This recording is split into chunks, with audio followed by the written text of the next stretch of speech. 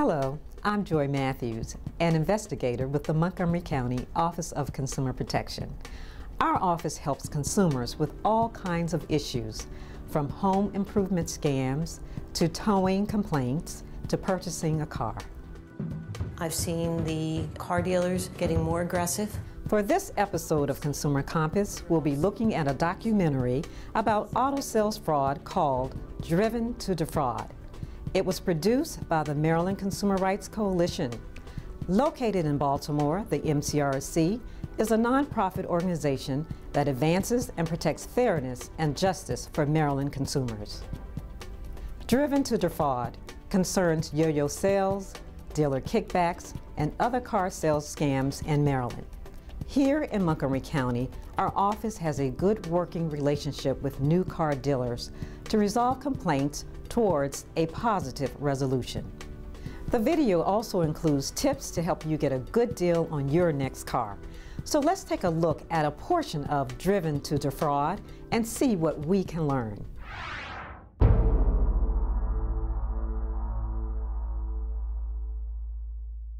There are car dealers who will treat you fairly, who want you to be satisfied with your purchase. Then there are other dealers, lots of them, who are experts at selling their cars for the maximum amount you're willing to pay. We will hear from consumers who've been defrauded, from attorneys and activists who've been fighting against these frauds, and we'll give you some useful tips to make sure that you get a good deal the next time you buy a car.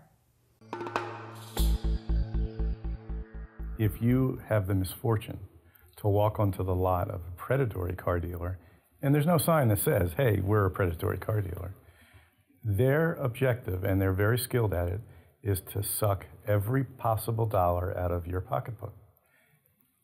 There's no real price for the car, it's just whatever they can get a finance company to finance you at. I've actually seen on finance contracts a line item called ADP, $1,000. And no one asks because they figure, well, the dealer knows what they're doing. Do you know what ADP stands for? Additional dealer profit. I've seen that on finance contracts. If you're in Maryland, you have a far better chance of being scammed than not scammed. I think that the majority, vast majority of dealerships deal that way with people.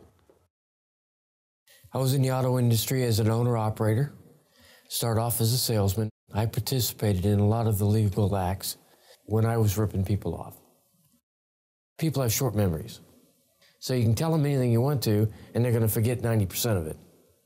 So tell them whatever they want to hear, and get the order signed, and get them out the door.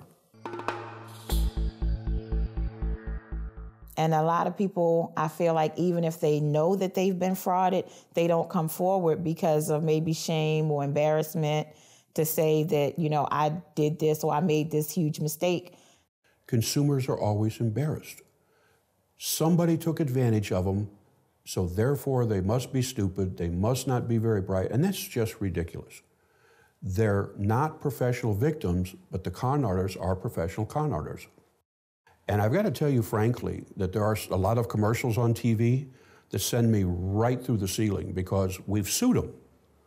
And some of the most aggressive advertising is by some of the most aggressive con artists that you've ever met. In fact, many of the large dealerships have gotten as large as they have by creating systems that are successful at exploiting weaknesses in consumers, whether it's their credit or their education or the fact that English is not their native language. They have become truly expert at taking whatever vulnerabilities there are and turning it into extra dollars for the dealership.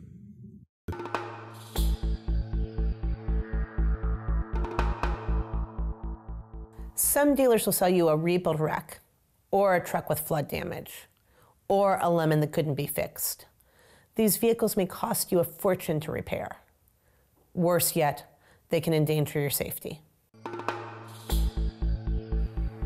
I went to buy a vehicle that I thought was tip-top shape. Had it 2 weeks and found out it had been in an accident. So the next day I took the car in, Basically, all they did was a front end alignment on my car. Gave me the paperwork, told me the vehicle was 100% sound. I left the dealership, still had the same issues I had before I went into the dealership. So at this point, I'm very frustrated, and I decided, you know what, for my own peace of mind, I need to have this car checked because I do a lot of driving, I'm on the road, and I want to be safe. I took the car to Collision and Repair Center. The gentleman there told me I wouldn't put my wife and kids in this car and drive them around the block. Because the way they repaired this vehicle, I cannot guarantee you that if you get in this car and it gets in an accident, the vehicle's going to respond the way it should. Well, when he told me that, I took that car home and parked it. I never drove it again. You know, I was out money. I felt violated, so to speak, because basically they presented something to me that wasn't true. I went to buy a nice used car, a Mercedes. And I had some factors that were really included that were important to me to make a decision. And a part of that was, had this car ever been in an accident? That was very, very important to me. I was even given a Carfax. And with that third-party information, it helped me to make a decision.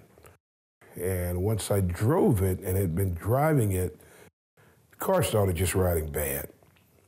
I went to another dealer, and I told him, you know, it's a Mercedes, but it's just not running like a Mercedes. This dealer in Virginia came back to me and told me, now I know why your car isn't running right. They did another third-party research on the car, which was called AutoCheck.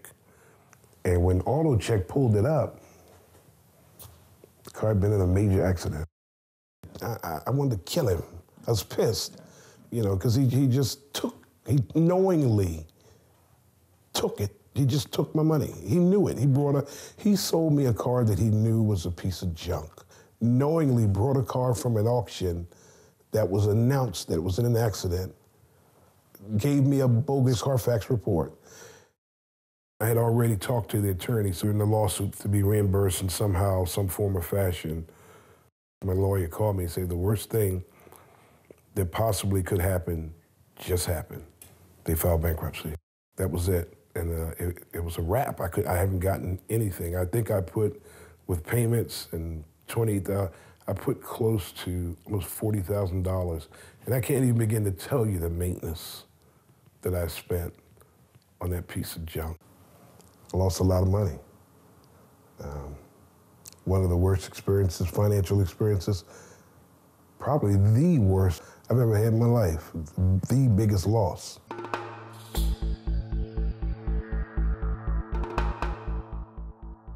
The dealer would be happy to set you up with a car loan.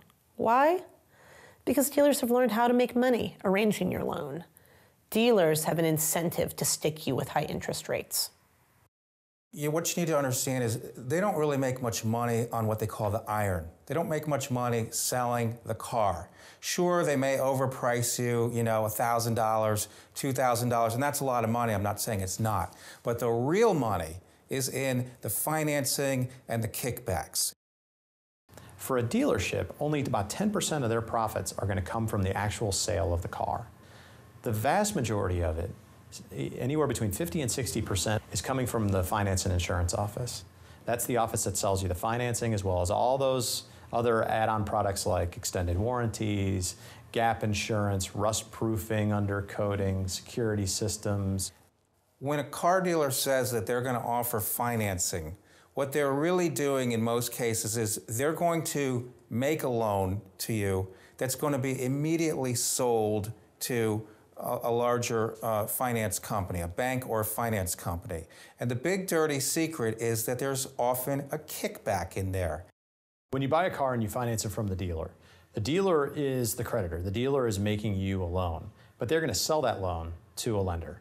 Most folks aren't aware that the dealer is compensated through the interest rate that you pay on your car loan. And the way that they do that is that they actually add to the interest rate above what the lender is willing to take as your risk.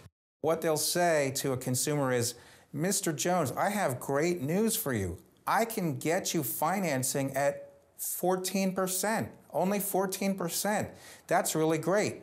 Well, that's a true statement. They can get it at 14, but what they don't tell you is that you were actually approved at 10 or less, and that they're going to split the difference, the overage, with the lender, that the lender's going to kick back to them a portion of anything over and above the approved rate. The dealers are basically getting kickbacks from the lenders in exchange for jacking up the interest on your loan. And it amounts to billions of dollars. So we looked at the issue of dealer markups and we tried to figure out how pervasive is this, how big of an issue is it. We found that customers that bought cars in 2009 paid $25.8 billion of interest that is solely devoted to this dealer markup, to this kickback to the dealer for making the loan. That's a substantial sum. It's an average, if you average it out amongst everybody who bought cars, that's $800 per customer per car.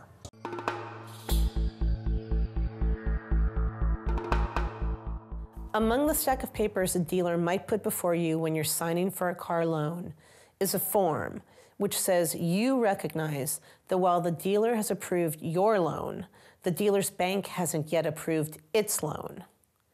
If you sign this paper, you could drive your new car home and then get a call a week later saying the financing fell through.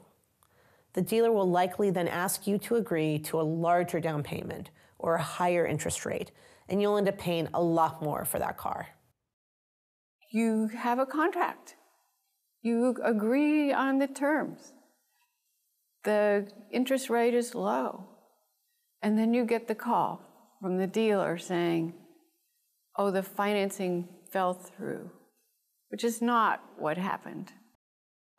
They want you to take the car home. They want you to come back 2 or 3 days later after you've fallen in love with the car and get the real financing, which is going to be substantially different than what you asked for. The dealer will have you sign some form that says the financing's not final, and if we, the dealer, decide that we can't find a deal to our liking, we can undo the deal. It's the only industry I know of where a retailer can sell you something and then decide days, weeks, or months later that they don't like the deal that they made, force you to come back, and then sign a new contract. And that's exactly what dealers do. The dealer calls up and says, guess what? Your financing fell through. And most people's response is, well, what do you mean? You told me I have a final deal. We have a contract. And so many people will say, well, I'm not going to bring it back. I have a contract. And oftentimes the threat of arrest then comes. You agreed to bring it back, and if you don't bring it back, I'm going to call the police right now. And they get you back in and twist your arm to sign another contract on worse terms. I wrote the contract to this car twice, and I signed 1 million papers, not knowing what I was signing, just simply just signing papers, and he's just throwing papers in my face. This is for this. This is for that. Sometimes he would say, just sign here. Just sign here. They tore the first papers up, so they changed and they tore up all the paperwork that they gave me for the first time, and they rewrote all the paperwork over again, and which made my premium definitely go up. I did not know that what was going on with me was illegal. I'm thinking that this is a part of buying a car. I had no idea that a company could come back to you and do and say the things they could say. I talked to this lady who was in charge of that financing stuff. So she said, well, if you don't pay the so-and-so amount of money, we'll just sue her, exact words, quote unquote, we'll just sue your ass. I don't wish this to happen to anybody. This was very traumatic with me, and I don't wish this on anybody. During that period of time on my job, I went through a depression. I took off. I was sick. I was like, I can't believe this is happening to me. The person who goes back and is bluffed or threatened into redoing a contract may very well be stuck with the second contract, which is obviously never as good as the first. This happened to my wife and I years ago when I was still in the Army, not an attorney. Now, my wife is an accountant, and in her younger days had actually worked for an automobile dealership. We still had no idea What I later learned was a yo-yo sale.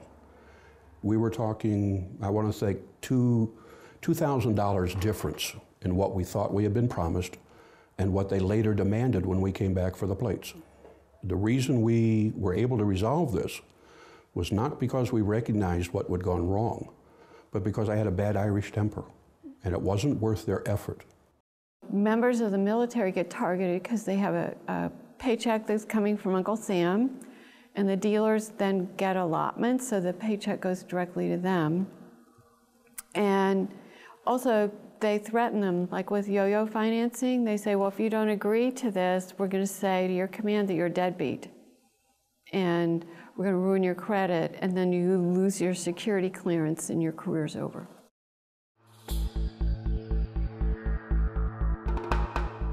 Attorney Peter Holland represented 2 different consumers who were defrauded by the same car dealer with the same car. The dealer forged documents and hid the fact that the car was a prior daily rental. If I could choose between a used car that a grandmother drove, single owner, or a used car that a large rental company, I wouldn't pay the same price. And so that is why people don't disclose the prior daily rental. Well, in this case, after we returned the fraudulent prior daily rental, I received a phone call 3 or 4 months later from another woman complaining about this car dealer. That woman was Kia Davis. She had gone to the same dealer to buy a car and filled out all the paperwork. After we had talked and signed all the papers, they went in the back for a really long time, and when they brought the papers back out, I didn't have all the papers that I had signed. And they just kept trying to assure me that, you know, I didn't need it and it was just this or it was just that. And I'm saying, whatever it is, I would like a copy of it if I needed to sign it. And some kind of way they were trying to word it as if it was now better for me. But they had added so many things to the loan that my loan on the car far exceeded the value of the car. I found a lawyer that specified in auto deals, and I found the perfect lawyer for me, for my case. The lawyer actually looked me up, and the next time I spoke to him, he was being very aggressive toward me. And I didn't understand what the problem was because he thought I was some sort of a con artist. You know, well, who are you? What do you do? What? And I'm going, did you hear me? You know, I got this deal with this car. Whose car? Where is the car? Where did you get the car? And I'm looking at the phone, I'm like, hello? And when he finally said that he had litigated over the same car. And it turned out that they had sold the exact same car that they had taken back. They had sold it all over again with new aspects of fraud, and once again, not disclosing that it was a prior daily rental. Every time I think I've seen everything, something new happens. 2 consumers, same car, both came to me. And I thought once they saw this lawyer returning and you just litigated with this lawyer about the same car, I kind of felt like that was a got you. Not to them. It was business as usual. And that was not the end of it. That was just the beginning. The loophole that on the back of the contract in small fine writing that said that they were not liable to go to court, that they could only be taken to arbitration, was a huge problem in pursuing the case.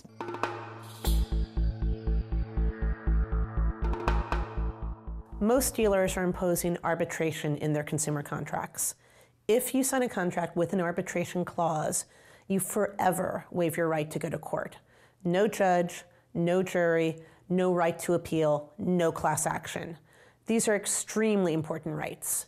If you sign contracts with these clauses, you are forced to waive your rights before you even know what the problem is. And I have had horrible experiences with arbitration. It is more expensive, takes longer, and is not fair. All the dealers are imposing arbitration in their consumer contracts. So they could sell you a salvage car.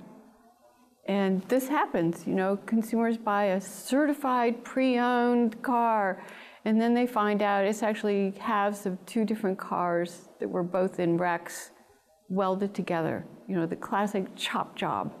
What are you going to do? You can't take him to court.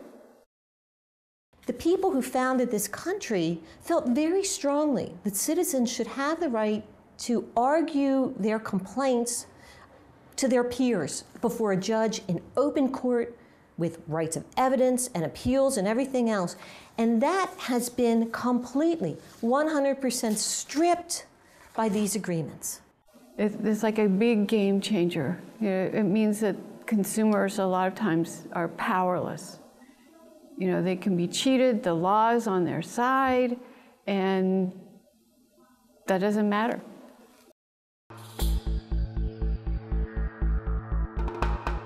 We've seen how car dealers can hurt your pocketbook through yo-yo sales, dealer kickbacks, and rebuild wrecks. But there are dealers who do business the right way. Some car dealers bypass negotiations and sell cars for a posted fair price. Car sales have been negotiated since the first car was built. And the reason for that is that most of the people who sold cars were in the horse business. And it was true, and it evolved from horse trading, which is another way of talking about negotiating, to the car sales business. People negotiated the price. I short-circuit that. I said, look, here's the normal discount. Let's talk. And it was easy. You know, I didn't make much per car. I sold a lot of cars. The car situation has become very intense, though, because the dealer's profit, quote, margin, has been diminished so significantly. Federal Trade Commission says it's 10 to 20%. I can tell you right now, I can show you cars right this minute where the discount's less than 1%.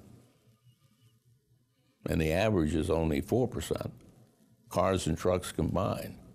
So that's been done by the manufacturers. So consumers are bargaining over a diminishing amount of money. It's getting smaller and smaller and smaller. And that's frankly exacerbated the problem, because dealers end up having to make their money on other things besides the car itself, because the manufacturers get almost all of the transaction price now. Car dealers are ready for you. Are you really ready for car dealers? You can increase your chances of getting a good vehicle at a fair price and avoiding a real clunker by following these tips. Decide on the kind of car that meets your needs and how much you can afford to pay before you leave the house. Take into account the cost of gas, insurance, and future repairs. Shop for a loan before shopping for a car. Find out how much a credit union or bank will lend and at what rates you can borrow. Never buy a car on the spot. Never buy a car the first day you see it. Don't tell the dealer how much you've budgeted for the car per month. It seems like a friendly, helpful question, but if you answer it, you will have lost control of price negotiations before you even get started. Identify a knowledgeable mechanic and a body shop that can inspect any car you're interested in to evaluate whether it's in good condition and whether it has been involved in any accidents. Be aware that if you sign an arbitration agreement, you may waive your right to a trial by a jury of your peers. Seek out car dealers that don't require arbitration agreements. Car dealers can make a profit by giving consumers a fair deal. Yet many car dealers seem driven to defraud, and the fraud has far-reaching consequences. Predatory car dealers can take away your money, damage your credit, and cost you the car you need to earn a living. That hurts workers, families, and the communities where they live. We all should care about auto fraud because it impacts all of us. Unless the ripoff happens to the individual, people don't get excited about this as they do about other issues, but they should, because one day it could very well affect them. We should care about car dealer fraud because this affects everybody. This is not a white issue or a black issue or a rich or poor issue. I look at auto finance contracts every day, and I can tell you, I've looked at contracts of a lot of doctors and lawyers who got taken to the cleaner. Okay, they paid $1,000 for Scotch guarding. They paid $1,000 for window etch. So this affects everyone, and it actually affects the entire economy. And it also affects the business climate, because if there are some dealers that can get away with it, then other dealers may feel that they're at a competitive disadvantage if they're not doing it. When the bad dealers prosper, the good ones are hurt. And that's not the way the free market is supposed to work. What happens is that as car dealers shift the costs to unsuspecting consumers, the rest of the public ends up paying the bill.